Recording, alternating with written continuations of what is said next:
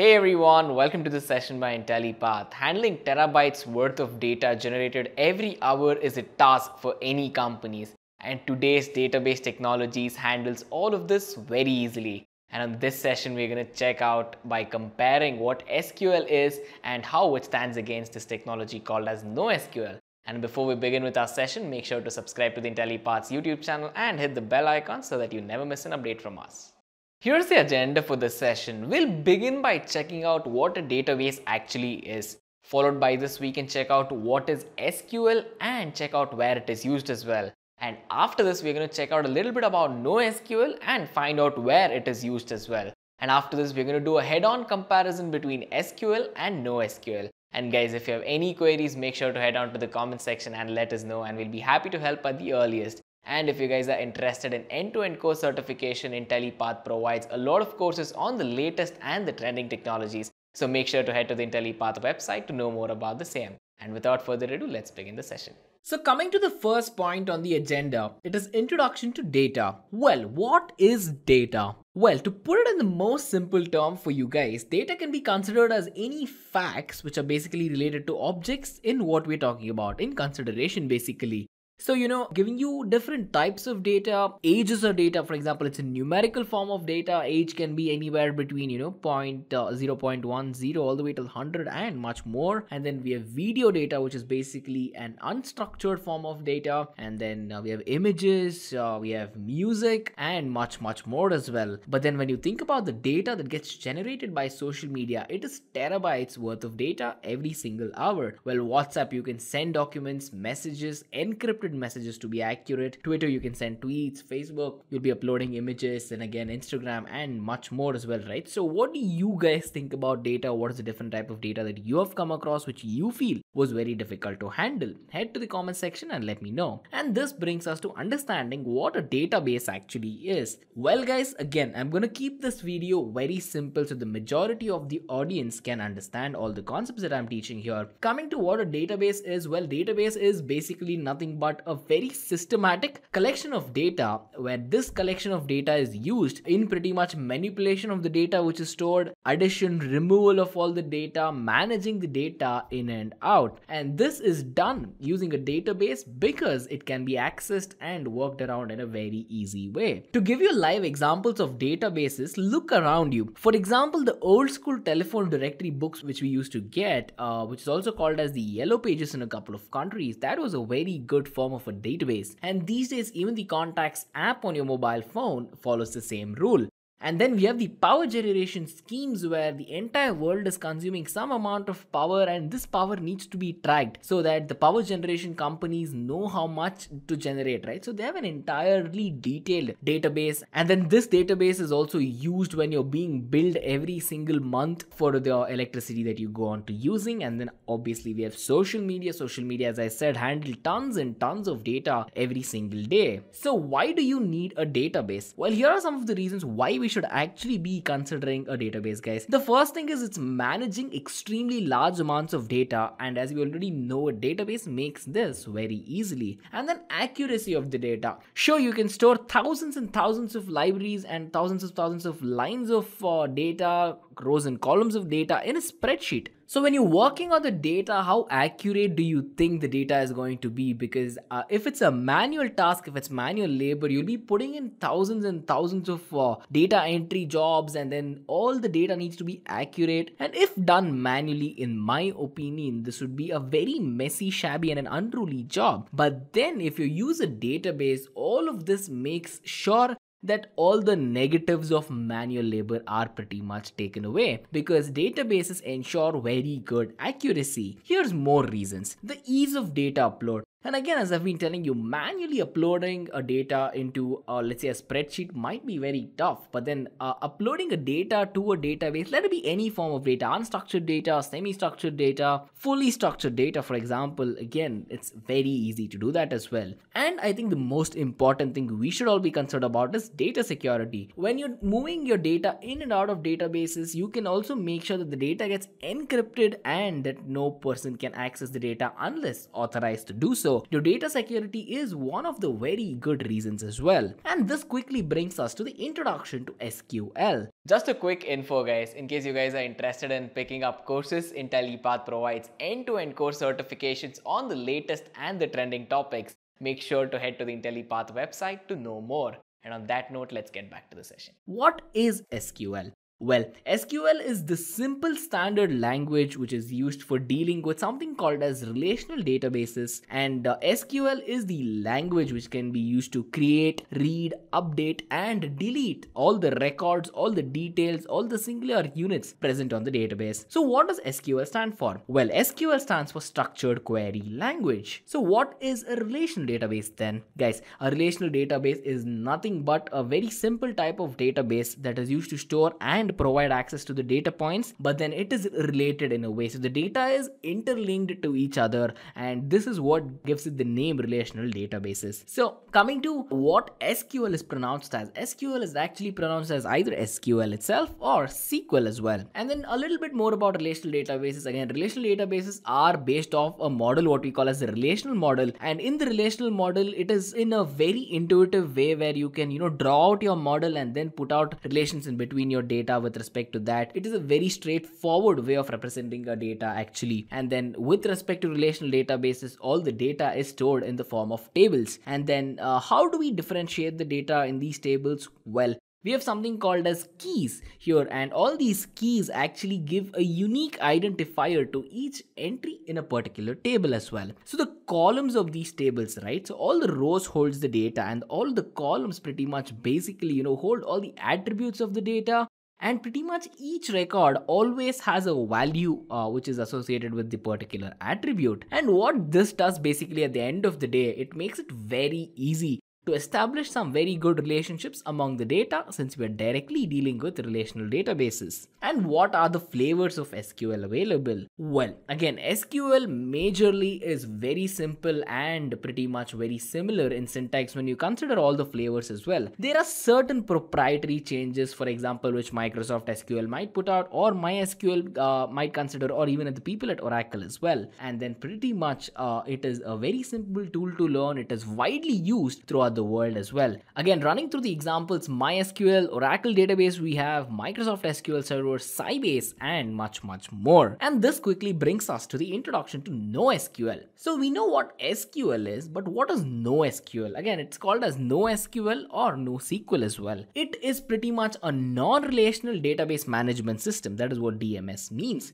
And then what this does is it does not require the fixed relationships what we have when we talk about our relational databases. So basically, again, there is some feature called as joins in SQL, where in terms of NoSQL, we are avoiding all these concepts. And by avoiding all of these, the biggest advantage of a NoSQL database is that it makes it extremely easy to scale from one machine to thousands of machines, where all the data needs to be moved around, worked with and processed at the same time. So the biggest advantage, again, after easy to scalability is that NoSQL databases are known for their huge data storage requirement handling capabilities with respect to various distributed data sources. And at this time, you might be wondering, is it NoSQL or how is it, right? So you're seeing on your screen that it says not only SQL or not SQL.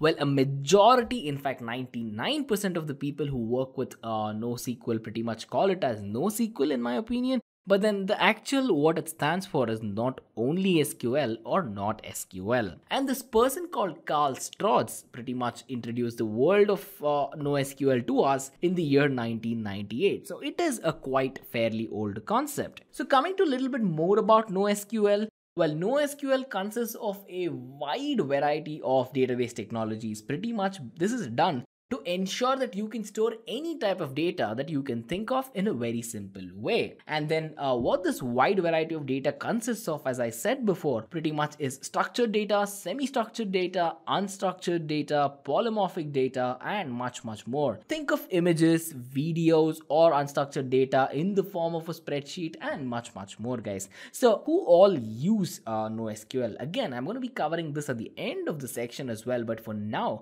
pretty much you need to know Twitter, Facebook, Google, and many other IT companies go about using NoSQL for their day-to-day activities. And again, coming to the flavors of NoSQL, here are some of the non-relational database examples. We have Amazon DynamoDB, we have MongoDB, we have Apache HBase, and Cassandra, and much more here as well, guys. So this quickly brings us to the head-on comparison between SQL and NoSQL. And the first point which I want to consider here is the definition. So again, we've already seen the introduction, so let me quickly walk you through the same again. SQL databases, as I've told you, are called as RDBMSs or relational databases. The MS stands for management systems. And then NoSQL databases, they are called as the non-relational database management systems, or for example, even distributed database systems as well. So this brings us to the next point, which is development. Again, SQL was actually developed in the 1970s, and this is a 50-year-old technology, to be honest with you guys. And this basically came into picture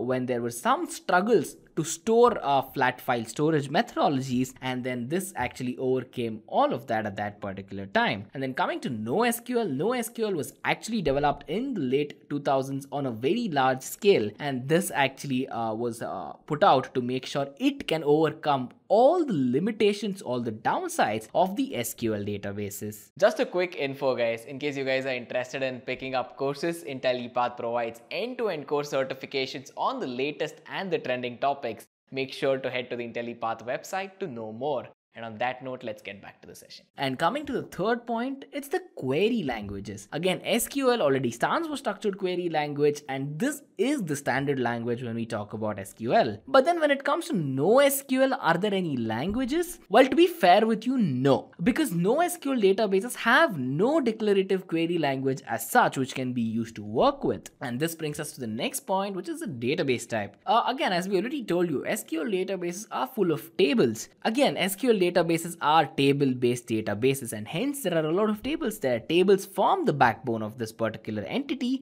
and every item on the table and every item which pretty much corresponds to this table forms a very vital part of that database. But then when you come to NoSQL databases pretty much include everything from graphs. It can be document-based. There are some key value paired databases and much more. And coming to the next one is scalability. You have to know this, that SQL databases are all vertically scalable and can be stacked on one top of the other, where you can pretty much, I think, and this is one of the reasons why the SQL logo looks the way it does. And when you come to NoSQL database, they're meant to be horizontally scalable next to each other at the same time. And this brings us to number 6, which is the ideal use case scenario. SQL databases are extremely well suited when it comes to having very complex queries and very good query intensive work environments at the same time as well. NoSQL is a little bit backward when it comes to complex queries, because NoSQL databases are actually considered